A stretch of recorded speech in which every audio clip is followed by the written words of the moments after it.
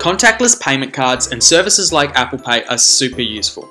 We use them every day for everything from buying that coffee in the morning that helps us put up with people to getting on public transport on our way to work or uni or school or whatever you do in your life. But what exactly happens when you tap your card on your phone on that reader and you get that beep? Well, the whole process of steps that just happens in that fraction of a second is defined in a standard called EMV, named after the three companies that founded it: Europay, MasterCard, Visa. While there was earlier standards and technologies in countries like Germany and France, this standard is the, well, standard, and these predecessors have pretty much been superseded. The standard defines a couple of things. Firstly, the hardware that needs to be on the card, the hardware that the readers need to have, and the software and communication protocols between the two of them. If you have a close look at your card under a light, you can see that under the chip there's, well, a chip, a tiny little processor and a piece of memory. Connected to this chip is a coil that receives power from the reader to run it, as well as act as antennas to transmit and receive data from the reader. When you put your card near the reader, it gets caught up in a magnetic field. This provides the card with power and starts the chip.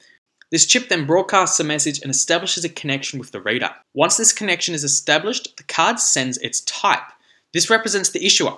And once the reader has this, it starts a specific piece of code for this card type called a kernel. They then communicate backwards and forwards, confirming that they're both legitimate. Once this is confirmed, the card generates a code that's unique to both this reader and can only be used once. The reader sends this code back up to the card issuer.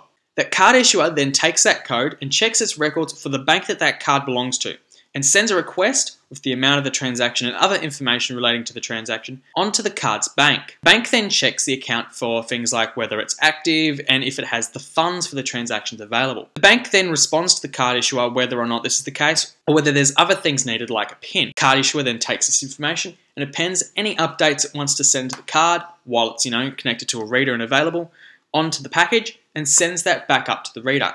Finally, on the reader, this package is opened. Those updates are sent to the software and the memory on the card so that the card can, keep in touch with the card issuer. And the response is read.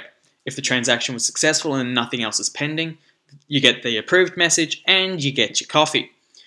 If it's pending and needs something like a PIN, that's asked for, collected, and can either be compared with a key that's sent on that package from the card issuer. It can be sent to the card itself, which, using the information it's stored, can check whether the PIN is valid or not and respond that to the reader, or it can be sent back up to the card issuer and checked there. Of course, if that PIN is legitimate, your transaction is approved. Well, the final thing that can come back from the card issuer is that the transaction is just declined, in which case, the transaction is just declined. And that's pretty much it. While a lot more nitty-gritty things do happen in there, the basic process is as simple as that. And if you want to have a look in a little bit more detail, all these standards are open. You can go onto the EVM website and you can download a series of enormous PDFs that define every minute step. But in essence, that's what happens when you tap your card and you get a beep in return.